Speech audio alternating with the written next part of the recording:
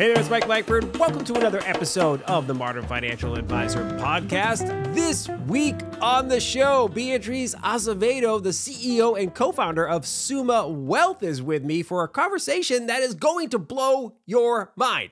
I know, right? That's a bold statement, but here's the deal. Beatriz and her team at SUMA Wealth have uncovered what I believe just might be the secret to unlocking a huge amount of growth for your financial advisory firm. And the funny thing is, it's something that just happened as a natural extension of their focus on serving the Latinx community. However, as you'll learn from this conversation, this concept is present in many communities. You are going to love Beatriz. I mean, it's not every day that you get to hear from an Emmy-winning TV producer who launched a FinTech company and, oh, by the way, sits on the board of the 2028 Los Angeles Olympic Games. Quick, go grab a beverage. You're going to need to hydrate for this episode. Now, while you're grabbing your frosty beverage, make sure you click the subscribe button on Apple Podcasts, Spotify, Google Play, the YouTubes, or wherever you like to get your podcast jam on. And if you have a question or a suggestion for a topic or a guest, hit me up. I'm basically at Mike Langford everywhere on the internet. So you can shoot me a note on your favorite socials or send me an email, podcast@finservmarketing.com. Okay, let's get to the conversation with Beatriz Acevedo. Well, Beatriz Acevedo, wonderful to see you. Welcome to the Modern Financial Advisor podcast. Thank you so much for having me, Mike. Really appreciate it. I'm thrilled, and I have to say I'm a bit humbled now. Like we are in our pre-conversation here before we click record. You're telling me like, oh yeah, well when I was on with Guy Raz for How I Built This, which by the way, anybody who's in business and listen in entrepreneurship particularly has listened to that podcast probably a lot of episodes. Like I've never met somebody who's been on his show, so awesome. This is great. Thank I'm you. humbled. It's you. really cool. Oh yeah, absolutely. My pleasure. So I'm super thrilled to have you on the show, and I'm usually genuinely happy to have everybody on the show. But when you're a PR prep person, Dana reached out to talk to me about SUMA Wealth and why we might want to talk about it on the show. I'm like, I need to get this founder on the show. I actually had to look further down to find like who is the founder of this company, because this sounds amazing, because I'm kind of honestly obsessed with companies that serve specific communities. Right. And when I say community, I mean something different than a niche, right? A lot of people say, well, you're going to be in niche marketing. So you're going to focus on a niche. I think a community is a little bit different, right? A niche is like an attribute of the client. Like, okay, I serve men in this age bracket or people who own businesses or whatever. But a community is like more interactive, right? They're people who have shared experiences. They're people who probably interact with each other more frequently and so forth. So let's dive in there. Let's kick this off. Hit us with the elevator pitch for SUMA and why the Latinx community is where you chose to focus. Yes, of course. Well, listen, I think it's a perfect segue for what you just mentioned regarding community. Because we launched this company as a community first versus product first company. And that is very strange when you think about FinTech, right? You're like, okay, What's your product? Everybody launches product first. And it makes a lot of sense, except when you haven't been able to build a community at scale by launching product first. Okay. So SUMA is a FinTech company that focuses on super serving primarily Latino youth who tend to be US born, English dominant, college educated, and have to manage their finances and the finances on average of another 3 family members, okay? That tend to be older, immigrant, Spanish dom, so very different than they are. And, we have a hypothesis, but now we have data to prove that we're on the right path, that by really supporting them, these influencers, Sherpas, navigators of these families and communities, we can really close the wealth gap within one generation. And the wealth gap, just so everybody knows, today is at a 20 cents to $1. So we have a long ways to go. We're not at 99 cents to $1. Like it's a big goal. So SUMA is that, an all-in-one platform that leans very hard into culture and into community to explain financial concepts that might have been intimidating or daunting or difficult to understand, not just to our own Latino, Latinx, Latina community. People get triggered with how you name them in my own community. Yeah. Um, but we're excited to see that we have a big crossover. So about 30% of our users are not Latinos. We're Black, white, Asian, multiracial. So it's really exciting, right? Just a different approach on financial literacy and tools and products and services. That's what Summa is. I I absolutely love this so much, and we're going to dig into like all the pieces of this. One thing that I'd love to hear from you, and actually don't think you and I chatted about this on the prep call, which is great. So I'll be learning about this first time. Is what was your aha moment for this? Right, you mentioned this community and so forth, and you hit on a couple of things there. Number one, it was for the younger generation, right? These are U.S. born, English speaking, college educated. You hit a couple of notes there. What was that aha moment for you? Like, why did you decide like this is the entry point to this community, and this is who we want to serve? What did you see, and how did you realize this needs to be a business? Yeah, so first of all, this was not my idea as far as like as a company. It was my co-founder's idea, Javier Gutierrez, who when I sold my previous company, he was like, I have the perfect idea for you. I wanted to raise a fund and invest in Latina entrepreneurs. And he Okay. was like, no, no, no, no, you need to, let's launch a fintech company together. And I really thought he was on drugs. I was like, what? Like, I'm not a finance person. Like, no. Yeah. And he was like, no, no, but that's exactly it. Like, we need an approach that's more like a community builder that knows how to build, communities at scale and brands at scale and leans hard into culture because in fintech there's so many white label solutions which obviously you can just pay for an api and you're connected and you just white label it with your own brand. But what people didn't quite get was how to really talk to our very specific and very important actually demographic. Going back to your point of like niches, it kills me when people are like, oh, you're in the niche of, I'm like, I'm in no niche. I mean, this is the new American majority, make no mistake. And the census is out, and people who choose to see it is great.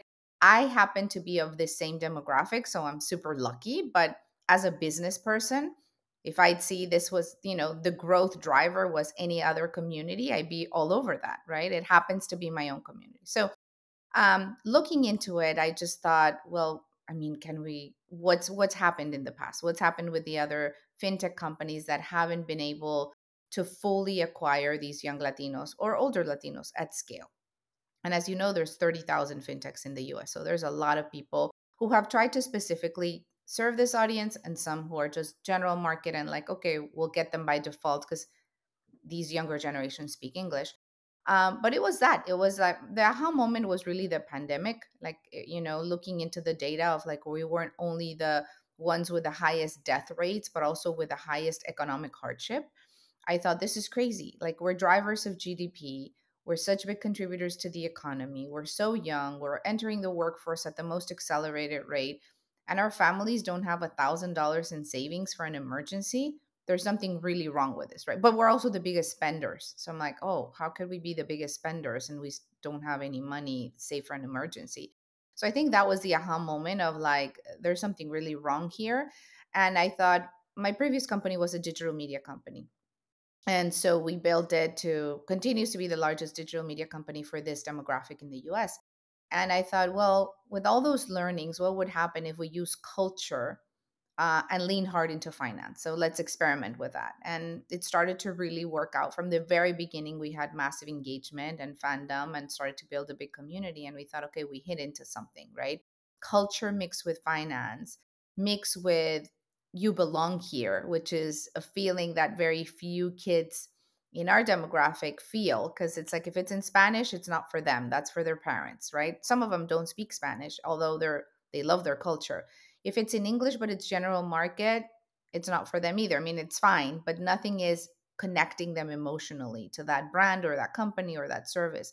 And you have to understand finance is a really um, tricky subject in our community. We saw our parents or our grandparents lose all of their wealth or whatever they had saved up in their lifetimes in their countries of origin. So there's a lot of post traumatic syndrome from money. So coming to the US, you might have not had that experience personally, but you grew up listening to that every single day. So the distrust that it cuts across generations have in financial institutions or fintech companies is really, really big.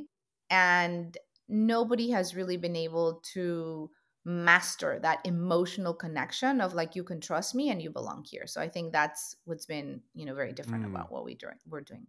It's so interesting. You hit on something that I think is often missed by people when they talk about the niche, right? Or they talk about, oh, you serve this niche market because you've identified certain attributes that make that market attractive, right? And then you Right. can make your marketing message sing to those people, right? Oh, I serve people in the tech industry. Great. So now I talk about stock options, and how to manage those types of things or whatever it is. And I show up at a few tech events. But you hit on something that I've often advised people from a marketing perspective is like, you need to go native into that community, right? You need to go and be amongst them and be one of them. Yep. Because if you want to hang out and relate to the tech community, you can't just be some financial advisor who says, I know some ins and outs about tech stuff. They need to feel like you're there. Like you need to be showing up to tech, meetups and so forth and understand the difference between Ruby on Rails and PHP programming and all these different things, right? In order for them to feel like you're one of them. Uh, but what you were just describing is you really, I mean, A, because you're from the community, but B, you you understand the persona and what drives them and the intricacies of their lives in such a strong way that I'm not going to say it was like easy because no startup is easy, but it gave you a stronger runway because you could you've walked a mile in their shoes to some extent. You know a lot of people in your circle that have as well. Yes and no. So I learned by making a lot of mistakes in my previous company because I am not the demo, right? I'm 55, Sure. so I'm certainly not a Gen Z or a Yeah. millennial. My kids are. I'm not a US born. I'm not English dominant. I'm their parents. Okay. So I made that mistake that most companies make. Oh, let's target Latinos in Spanish, and whatever it was. And I made that mistake in my previous company. And then when I would look at the analytics, I'd be like, oh my gosh, why are these people so old like me, when we were supposed to be the alternative, right? And digital Right. media, we already have other broadcasters who target those parents in Spanish. Like, why? And we were doing producing our content in Spanish too, but it was super cool and it was on YouTube and it was like tutorials for like 18-year-olds, and we're like, why are the 50-year-olds here? Like, and then we started to experiment. We're like, what if we did it in English? But if we did it in English, then there were thousands of YouTubers that did English, and how would we be different?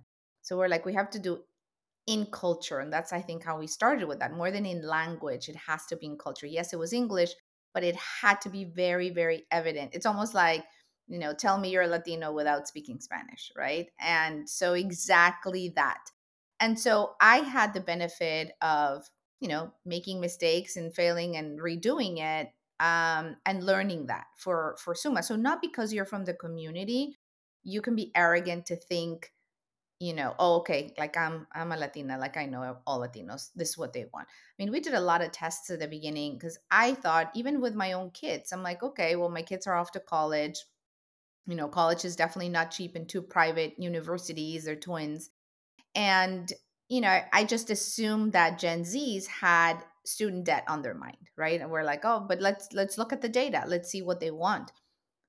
Our Gen Z's within our platform do not have student debt on their mind. They have early retirement on their mind, right? And I would have never known, should I just assumed, right? Or I think this is, but I'm not a Gen Zer, right? I'm not a, and they're just like, tell me how I can retire as fast as possible. And I think that's fascinating because, most of them haven't even started working and they're thinking about retiring, but maybe it's because they see their parents or their grandparents work so hard, never being able to retire, accumulate wealth. So they're like, I want the plan now at 18, which I thought was really interesting. So I mean, listen, we're lucky that now we live in a day and age of so much data, there's so much information, there's so much test and learn that you can do. That I really encourage people to take advantage of that, right? To really, really do that social listening when you're building a product, when you're building a service, when you're building your marketing materials, to your point. It's really, really important that you don't let your mind go with your unconscious bias, right? Even from my own community, I had the unconscious bias of thinking, no, no, this is what they need. Should I have built a product for them to pay off student debt, which, by the way, there's thousands out there? Like, that would have definitely not been successful. You know, it's so interesting. You hit on something that I've often talked about, the reverse of what you just said. Like, so you have assumptions about, what people wanted, and um, we hear from CEOs in the financial services community who are like, well, I don't think our clients are using Facebook or whatever, and they're talking about their older clients, and they're Of talking about course. people in their circle, right, that look like them, who walk, you know what I mean, like that are in their certain level of affluence or wealth. It's like, have you checked? Because I have a feeling some of them are actively using Facebook and Instagram and so forth or whatever. Or have you checked to see if they're listening to the podcast? Just because you don't listen to podcasts Right. doesn't mean they don't listen to podcasts. So Of I course. often have to tell people from the opposite. And what we were just talking about is like, just because you think this is the way that, student debt should be their number one priority, some of them have this other priority of like, no, no, no, I want to get this work thing over with quick, this career thing over with. That's a really fascinating insight.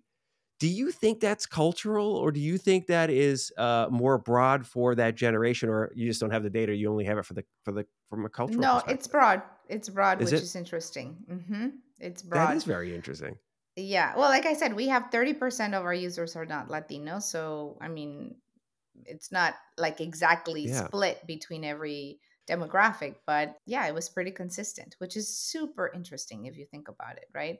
And you always need to be like, to your point, if you're from an older generation, like I am for sure, you have to really stay on top of those trends and really be prepared to adjust very quickly. You're like, oh, it wasn't here. Okay, let's try this. Let's do this. And I mean, I guess that's the beauty that you learn working in tech also. You have to, right? Because one generation to another really changes. If you thought you had it down because you know millennials, Gen Zs are nothing like millennials. And I'm sure Gen Alpha are not going to be anything like Gen Zs, right? So there's so many differences, not just within the generations, but also within the levels of acculturation, right? I'm not the same as my mom. My kids are not the same as me. So yeah, there's always a learning moment for you there when you're thinking about your products, your services, what you're building as a company.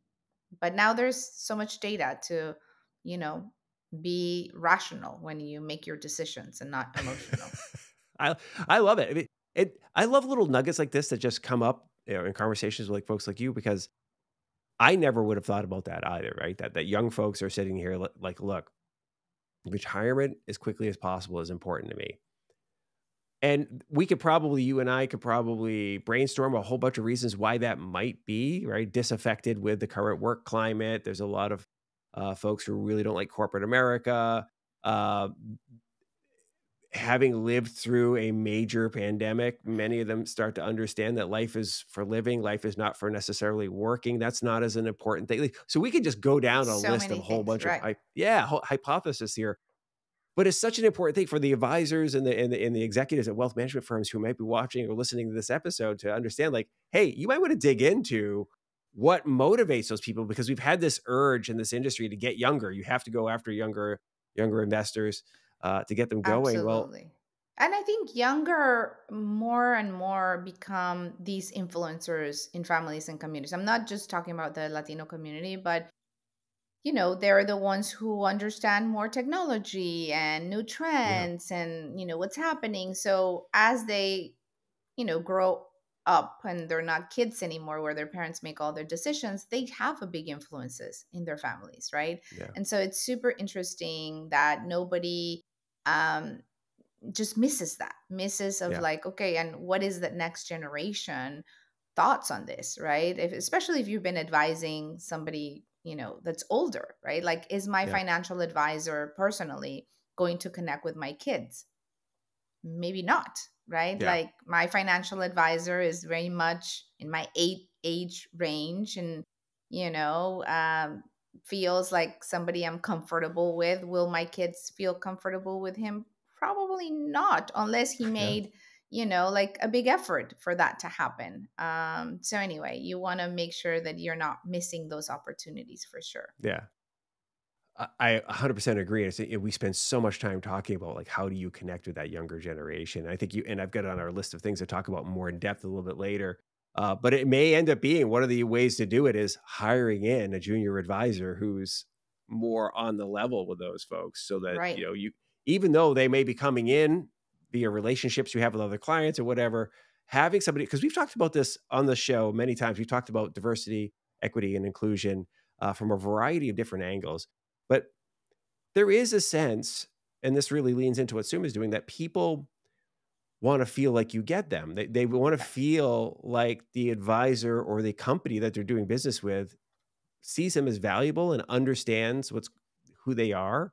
Yeah. And it's really difficult when you walk in, if you're a young person, and you see the stuffy old oak office there with the 60-year-old guy behind the counter who you just don't relate to that well, right? It's No. a lot difficult, right? A lot more intimidating, Yeah, than somebody that you're like, okay, like this feel. I mean, you also want the experience, so it's tricky, right? So I think yeah, your idea of like having somebody that's coming up in the ranks, or even giving up internship opportunities, I'm big on that, because I call them like my Gen Z's in residence, right? And it's like, okay, what am I missing? What criticize what I'm doing, and sometimes it's harsh feedback, yeah, which is good. It's like, yeah, oh, this is so cheesy. Oh, this would never connect with me. Oh, this is not. And we thought it was brilliant. And yeah, we're 30 years older, right? So it's yeah, like, it's good. It's good to have that perspective, even in coming in and doing like a check on, like, for somebody younger, how would you do this? How would you message this? yeah. What platforms would you use, etc. So that's always, they're always available in the summers for sure. So that's a good goal for people listening, maybe. That's a great recommendation, right? Bringing somebody into your office to work there and to like truly be interested in Mhm. that person as a guide. Like, Yeah, oftentimes you think as an older person, I'm the mentor. I'm going to show you how this is done, how the world works, younger person. But every once in a while, you have to be open to your kid or that younger person in your staff. Like, can you show me how you use this or absolutely. why this is important to you? Because I don't get it. I mean, I look at the differences between. This is actually a great transition because I want to talk about your previous career. Um, but I grew up in the 1980s, right, and was an adult in the 90s. I started my adult life in the 90s, and TV is a big part of life, like regular television, where you're watching TV and shows and so forth. My kids, I have a college freshman and a high school freshman. They basically don't watch TV. They'll No. watch, the occasion. The Sports. older one will watch some Netflix stuff. Yeah, sports. Yeah. But my daughter is like a YouTube. Like Yeah. that's how she's a high school freshman. Like I don't remember the last time she's like, I'm gonna sit down and watch Netflix or whatever. Even when she has the big TV in the entertainment room, she's They like, never I'm putting watch it on YouTube the up. TV. It drives me crazy. I'm like, why are you watching a series on your phone? Like, yeah, it's fine. I'm like, the Right. TV's in front of you. Like, I don't get that. But they're not. Right. They're definitely not that TV generation, for sure. But think about that simple little tiny thing. It lends so much credence to what you were talking about, which is if that person consumes content differently, if they choose where they consume the content, on what device, iPad, iPhone versus big screen TV, sitting in the comfy chairs in the living room, doesn't it posit that they think differently than you and me? Of That course. because they're experiencing the world differently than you and I, that's a different consumer moving forward. Their Yeah. values might be some different and all those types of things. So you gotta have to adjust. Yeah. And I mean, there's definitely data based on, I mean, we should not need the data because it seems like a very obvious thing. But, people ask, where do you get your financial advice? And you ask Gen Zs, and it's like from TikTok, right? Like, Yeah. it's like, which is great. It's crazy, but it's also a little scary, right? Like, Yeah. there's so many enthusiastic people that want to give financial advice on social, which is scary to me. I mean, we try to Yeah. hire some to do some of our Summa University classes, and I'm like, oh, are you certified? And they're like, no. I'm like, oh, wow, you have a whole channel and you're not, and all Yeah. these follow, like, oh my God, this is really scary. So But Yeah. there's a place to be legit there. But yeah, you have to change the way you do things. You probably need to, like, I'm not on my videos for Summa. Like, I'm so not the demo, right? You Yeah. have those Gen Zs or millennials um doing whatever it is that's going to be enticing to the audience. But yeah, you Yeah. have to definitely adapt. But yes, to your point of, for sure you have a lot to teach from experience if you're 40, 50, 60, but you have a lot to learn from 18 and 20-year olds for sure, because it's like, where's the world going? Why is this interesting? What's the attention span? What's the messaging? And so instead of thinking, and yeah, and don't waste the time of like, oh, I have an intern to get coffee. That's just idiotic. Like, Right. have an intern to learn from that intern. Like, like really connect with, have, sit them in your same meetings and ask their Yeah. opinion, because you'd be really, really surprised of how much they have to say and how many things you might be missing, actually. I agree. It's funny. We as it's actually one of my least favorite things I see because I'm Gen X, right? So I really get frustrated when I see the Gen Xers shaking their fists saying, in my generation, when we were younger, we did this, or life was so much better when I was a kid, or whatever. It's like, yeah, but you know what? My mom and dad didn't put me in a seatbelt when I was in a car, right? I No. rolled around on the back of a pickup truck when we were going on long family trips.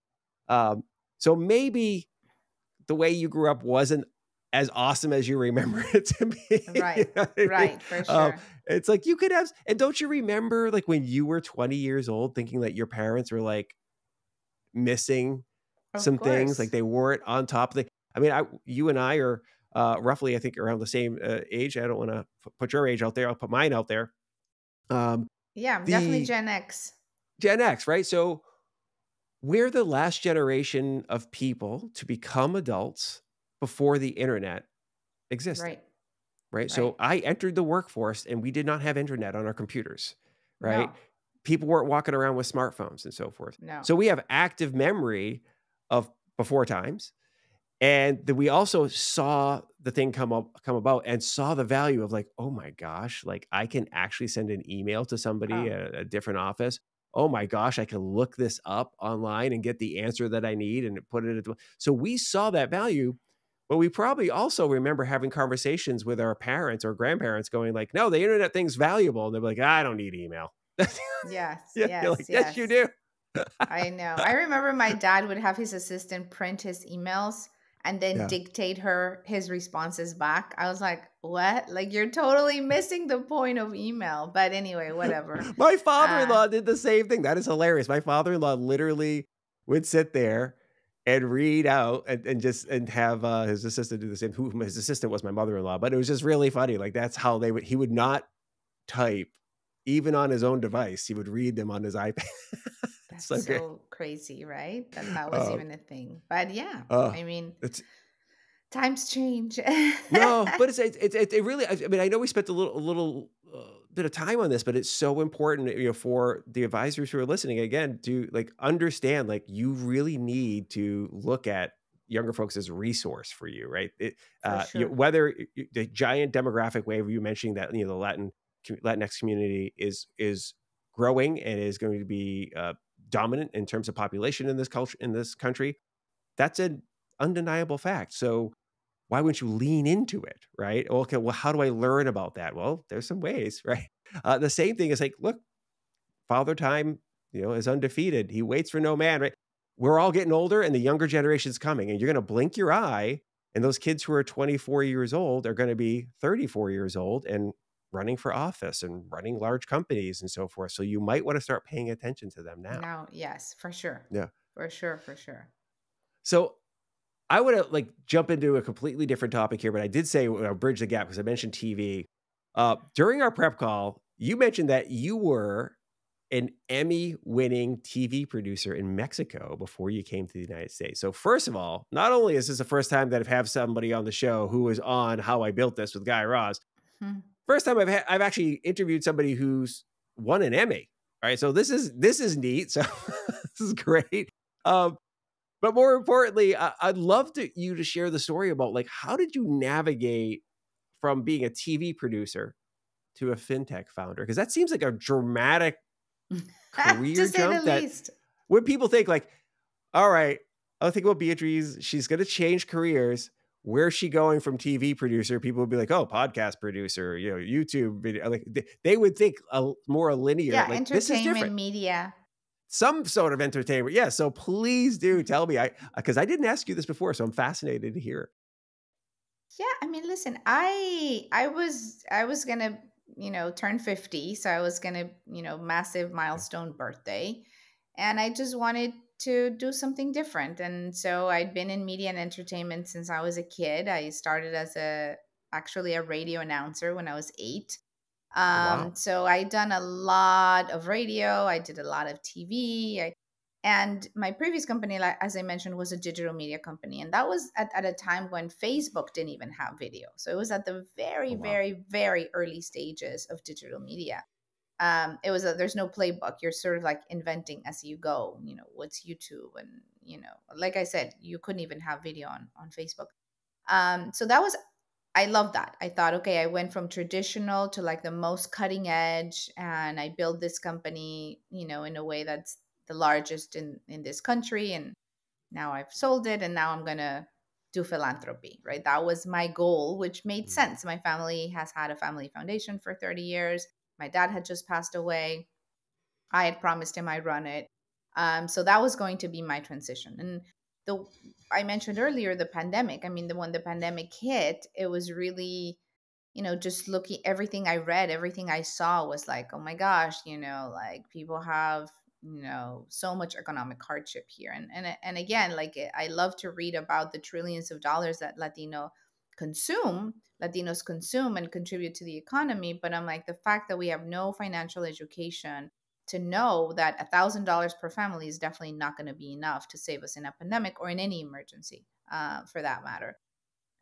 So I have a good friend, like I said, who's my co-founder, Javier Gutierrez, who runs an NHL team in Arizona. So like Oh, also, wow. but he is a financier. He's been in finance forever, private equity guy.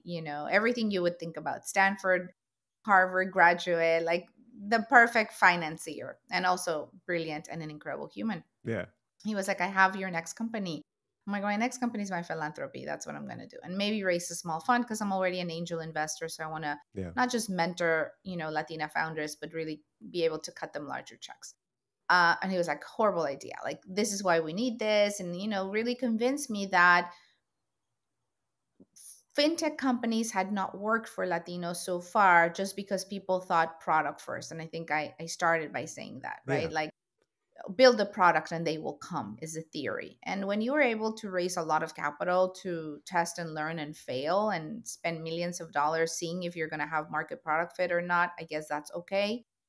But even with that, they haven't been able to say, hey, we own all Latinos, or we own the majority of the Latinos at scale. Really, nobody could say that on a fintech side or on a traditional financial institution side.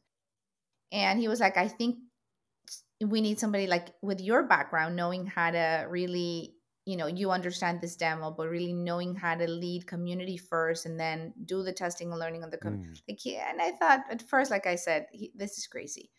But then everything I saw, everything I read was like a sign to do it. And I thought, okay, I'm going to give it a try and see if I mix finance with culture and with pop culture, would it work? And when I started to see that it did, I was incredibly privileged to have a lot of investors at that time.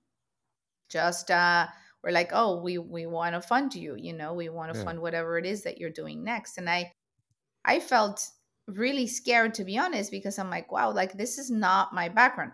Mind you, you hire people that is their background and Right. you could Right. still lead a company. But I didn't want to be like sitting in panels and not understand even the terminology. Like this is not my world. So I'm a type A Virgo person, overachiever. So I enrolled in every professional certificate available, and it was COVID. So everything was available online, and I did everything, from Berkeley to Wharton to Harvard to Stanford, like Oh, every wow. single one that was available on finance, on fintech, on blockchain technologies, on cryptocurrencies, on everything.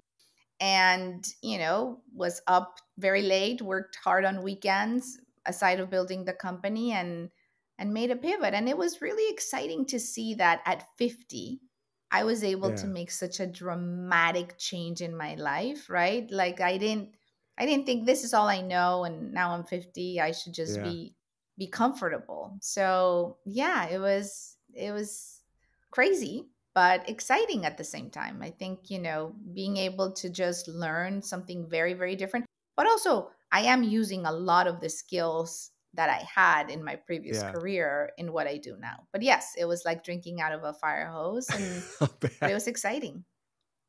That's great. What's been the biggest surprise for you so far? I mean, obviously, maybe you surprised yourself with what you've accomplished and how you've been able to make the pivot. So that must feel really wonderful. But has there been anything that you just like caught you by like, wow, this is not what I expected so far? I mean, I think that in general, not just for this company, I think something that always surprises me is that you really know more than you think you do, right? And I think this is Mm, especially true for women in general, who we tend to still have that sort of like imposter syndrome yeah. in things that we do. We're like, oh, we're not prepared enough, we're not this, and but there's always a life experience is so critical and important Mm, in anything that you're going to do. So I'm constantly surprised that anytime I'm anxious, whether it's a big board or whether it's a company in an industry that I don't really know, um, that your life experience has so much weight in the way you make, yeah. I think, smart decisions. So that's something that constantly surprises me. I mean, in the company, it surprised me that Gen Zs wanted to retire early for sure. Yeah. And also surprised me that really kids that were very, very young, in college, in their early 20s or late teens, were managing so many financial accounts for their family members, right? Managing Mm, three, on average, in our platform, they're managing three additional financial accounts for older family members. And you ask them, how comfortable are you managing your finances? They're like, not comfortable at all. I don't understand my finances at yeah. all. But then again, for listeners or viewers, this is really an important data point, right? Like, if you're Yeah. trying to sign in a new client, you can potentially sign four if you Yeah. target that influencer in the family. And at least in our communities, or in any immigrant community, it tends to be the youth, right? And so you can't miss that. You're like, oh wow, if I have this from younger generation, they'll bring in the additional family. It's never an ROI of 1 to 1. That's always very surprising Yeah. to me. It's always an ROI of 1 to many. We're a very communal uh community, in a way, Yeah. right? Like, Yeah. we're just like come in packs. So that's interesting, and but also really, I think, a really incredible opportunity, not just for financial advisors, but just for anybody wanting to grow their business or their companies. I tell you what, like, you were talking about things that surprised you, but they also surprised me. That's the thing that surprised me the most in our prep call. You mentioned that whole 3 to 1. So the average young client with Summa is bringing on 3 accounts that they manage for Mhm. grandma, mom and dad, aunts, uncles, Mhm. whoever. Yep. I'm like, oh my gosh, you just cracked the code for the biggest problem in wealth management right now, which is they need to get younger, right? The average age Yeah. of a financial advisor in today in America is 60 years old, roughly. Wow. And that means their clients are likely between 55 and 65, right? That's just the way it usually works. And so every wealth management firm out there is banging the drum on we need to get younger clients in here. We need millennials, we need Gen Z, whatever. We need the younger folks as our clients because that's the future. And so the messaging has been you need to connect with the heirs of your clients because at some point in time, your client either may pass away or they may need to go into an assisted living facility and the kid's going to take over the money. And if that happens, you might see the money leave. So go connect with the heirs. But the strategy of why don't you connect with young people, you actually might get the older folks in the process is a really interesting one to me. It's like, Hmm. because I, I think it may be more prevalent in the immigrant community and there's reasons for that, right? Like, well, if you came to this country and English is a second language for you, and you're focused on working and making sure your family's safe and just going like you might not be too fluent in some of the financial world aspects of life here in the US. And so your children who grow up here and are fluent in English and are educated here and they feel more comfortable, uh, yeah, they might be your guide for those Yeah, types of that's things. exactly it. That's exactly it. Which is makes I, a lot of sense if you think about it. And, yeah, and like we said, yes, it's more. prevalent in immigrant communities, but I also have, a lot of friends who are like, well, I do that for my family, and they're not immigrants, right? Nor are their parents or grandparents. There just gets an age where it's like you're it, right? You're tagged with the responsibility. Like, I trust you. Technology is also foreign to them, right? So Yeah. it's like, oh, my mom, for example, I'm like, why are you dressed up? And she's like, I'm going to the bank. I'm like, for what? And she's like, to check my balance. I'm like, And she's getting dressed what? up. I'm like, I can check your Yeah. balance right now. She's like, no, Yeah. because maybe they'll hack my account. I'm like, Mom, no one's gonna hack your account. Trust me, right? But there's also that. There's like, technology moves very fast. FinTech is different for them. I'm always like, you don't need to deposit a check. I'll just take a picture of it and deposit it here. But there's Yeah. distrust, right? And Yeah. so yeah, there's a lot that at some point the older generations start leaning into the younger generations for For sure. advice. It just Yeah. reverses. So it's good to be in business with them. But then again, I'm telling you that those summer internships are a good way to start. I mean, Yeah. in LA, we have incredible ones where the city pays for the internships for Oh, you. wow. So anybody listening who's in LA, hit me up on I LinkedIn. got to But move to I'm sure LA and it's get some free interns. I'm sure there's programs Yeah. everywhere because they Yeah. want to make sure that, kids who usually, don't have the privilege of their parents calling other family friends, getting them those Yeah. internships, are able to get those opportunities. So they're paid interns, they're exactly the demo that you want. You get to Yeah. interview them, pick them, and then really use them for that knowledge that might be on your blind spot of Yeah. things that you're not thinking about. I love it. I love it. Just kind of close the loop on the younger generation of clients potentially. Like in the United States, this will actually surprise a lot of people. I could be wrong, but the last time I checked, I think this is still valid. Only about 30% of Americans have a college diploma, like a graduated college. People think, and people in my demo are like, what? Like everybody I know has a college degree. I'm like, yeah, everybody you know went to Right. college. And most of the people I know went to grad school. But think about when last time you went into Starbucks or the gas station or the wherever, like a lot of those are not college educated folks. And it doesn't make them any less of important people in our society, but No. like not everybody went to college, right? And so for many families, I'm the first in my entire family to graduate with a 4-year degree and then get a master's degree. Many members of my family, aunts and uncles, moms, dads, have asked me questions over the years about finance stuff, right? Like, Right. so Right. it's very common for Yeah, that they to come. look So up to you. of course, or they Yeah, just know stuff, and they figure like, I'm gonna right, run this by Mike, what he thinks. Yeah, right, right. it's that So basic, you're the perfect target, right? Like for for any sure. financial advisor, you're like, I want Mike because your family's gonna trust who you trust, That's right. That's right. right? They absolutely, and that's been true. Like you and I were talking earlier about like technology adoption. Yeah, I was the first one who had a cell phone. I was the first one who was, on all these social media apps and so forth. And I brought family members to it. And so, yeah, they're constantly looking to you as the early adopter in their lives. And so, great strategy. Um,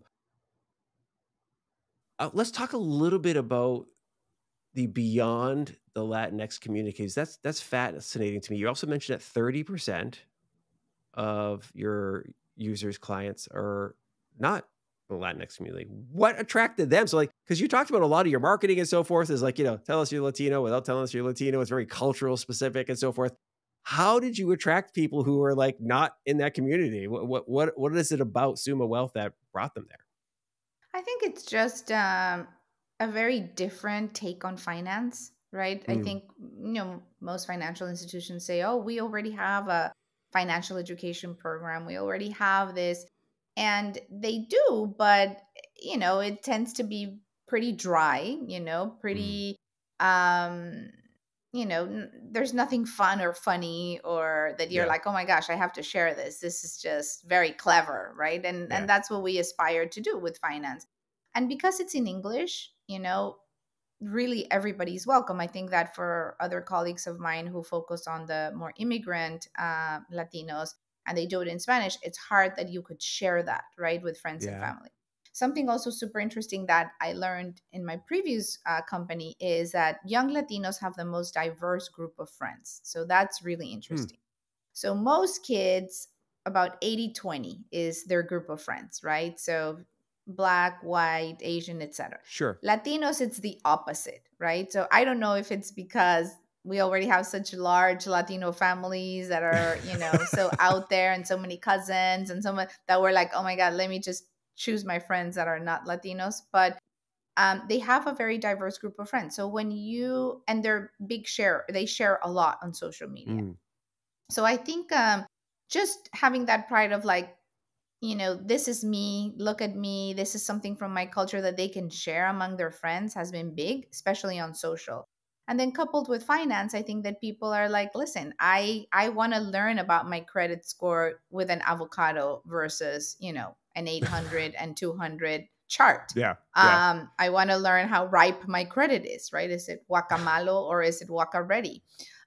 So sure, that's for Latinos, but you still laughed, right? Like, it's like, of Yeah. course, like, so we want to make sure that if you're a Latino kid, we connect emotionally with you, and that you're like, oh, wow, like, this is like me. This was for me. That gets me did this. But obviously everybody else is included. So we are very hyper focused on that, but we also know that in that specificity, there's just interest from other people of like, Yeah. oh wow, I've never seen finance like this, right? So I think that's what's attractive, and obviously as all of our cultures become more mainstream, whether it's Black culture, Latino culture, Yeah. you know, other people get it, right? So you're like, yeah, Yeah. this is cool. Like, you don't have to be one specific demographic to enjoy something from another one, whether that's For food or sure. music or fashion. So I think here we're sort of like carving that category, but within finance, just really leaning hard into culture to make Yeah. finance pretty accessible. I love it. And of course, now I'm crazy in the mood for avocado or There guacamole or you go. something like that, which I have avocado almost every day of my life, just so you know, as part of my breakfast. I have a half an avocado, but I love now I'm it. My extra in the mood. husband was like, I never had avocados till I met you, because, like, he's Yeah. from Newton, Massachusetts. I'm like, Okay. what? You didn't eat avocados in Newton? I mean, No. obviously, now I'm sure everybody eats avocados anywhere. But he was just like, I can't believe I have daily avocado. I'm like, yeah. But in my household, we had Yeah. avocado with everything, right? Like, they put a little side plate of avocado with like breakfast, lunch, and dinner. Well, I'll tell you But something. I'm from Massachusetts. I think I mentioned that to you no, I in think our so. I in think our we prep said call. that. Yeah. Yeah. So, and Yeah. I know Newton well. So, so if he's in our same age demo, like avocados weren't a thing growing up. It was really No. rare. And the diversity of foods also changed dramatically in our lifetime. Like in our adult life, all of a sudden, all sorts of different eclectic restaurants came about and so forth. And grocery stores got much larger and had much, a better options. But here's the funny thing. So I'm in Austin, Texas now, and avocados are cheap here, right? Like you can get Yeah. like, 3 for I a guess buck you're or so. I don't closer to know. Mexico, so it's Yeah, like that's in why LA I'm they're closer to not the that source. cheap. You have to go to I like a go, specialty Mexican market, and they're do you? decent, but they're Oh, incredibly expensive.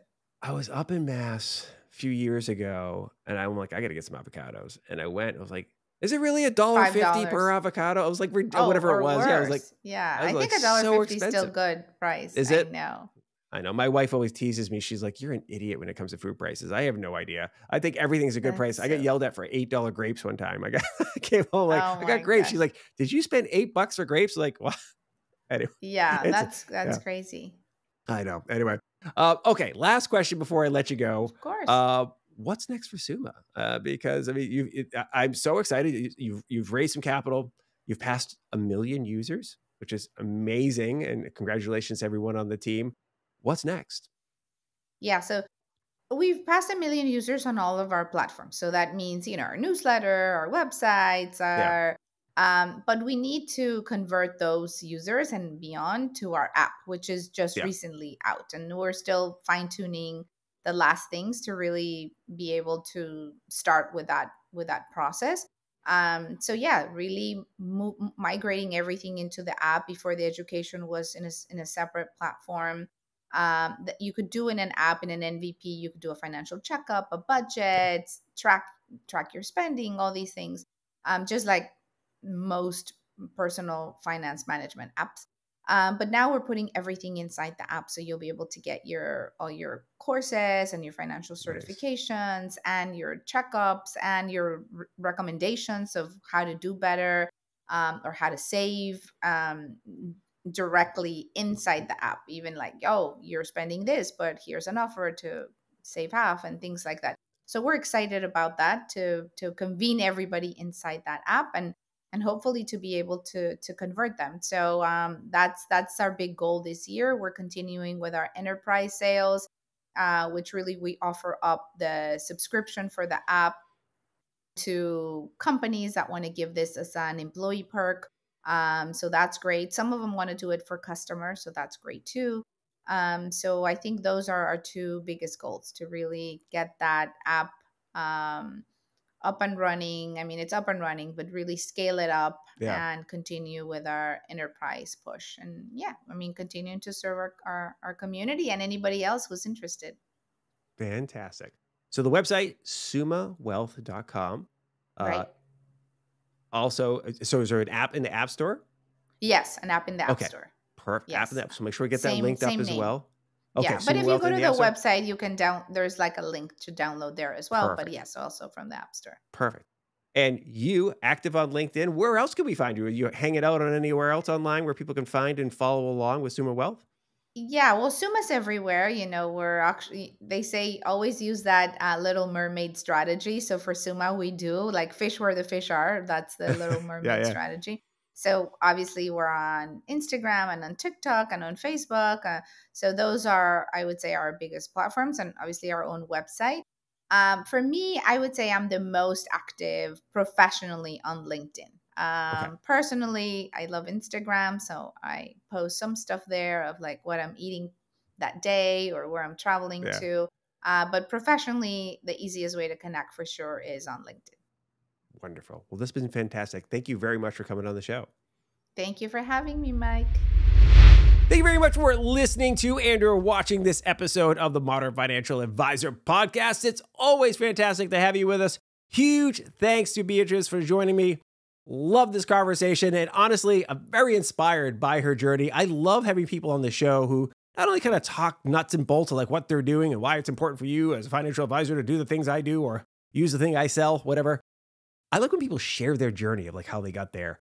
And I just found it very inspirational. Awesome stuff, right? Jumping from the entertainment field into the FinTech field and doing so with a purpose. Really fantastic. And I really appreciate her generosity of sharing what they've learned at Summa with us on the show. So hopefully you can implement it in your business and help more people. All right. That's all I have for you today. Make sure you be nice to each other. We'll see you next time on the Modern Financial Advisor Podcast. See ya. Bye.